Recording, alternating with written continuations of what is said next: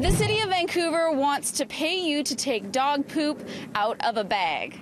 That's right, it's looking to hire staff to process up to 400 tons of dog waste a year in the hopes of making the brown stuff a little bit greener. Humans don't rule, the dogs rule.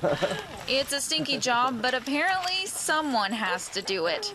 The city's practice of separating and collecting dog waste began 3 years ago at a number of local parks, collecting a total of about 25 tons annually. But now their goal is to collect 16 times that amount. The city is now asking for help from the public to figure out how they're going to do it and who is up for the challenge. That sounds like the worst job in the world. The current contractor sorts the dog poo by hand so that the poop can be disposed of at a wastewater treatment facility.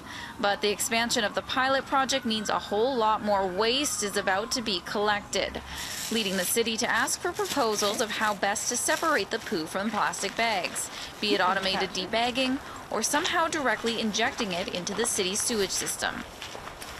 I understand sorting it, but I thought that we also use environmentally friendly decomposable bags. So I would assume that they would aid in that process. I didn't realize that we had to actually sort them. While biodegradable bags are good, Metro Vancouver says pet owners are more likely to leave poop bags on the ground when they say biodegradable or compostable, seemingly under the impression that the bag and waste will both safely degrade, which is why the city believes sorting is the most viable current option. It could be a good idea if they could find a person to do it. In a 2018 report, the city found that the average dog creates 124 kilograms of waste per year.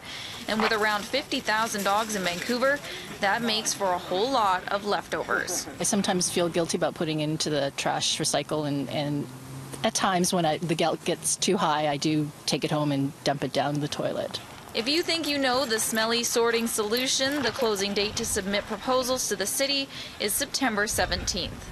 In Vancouver, Ashley Burr, City News.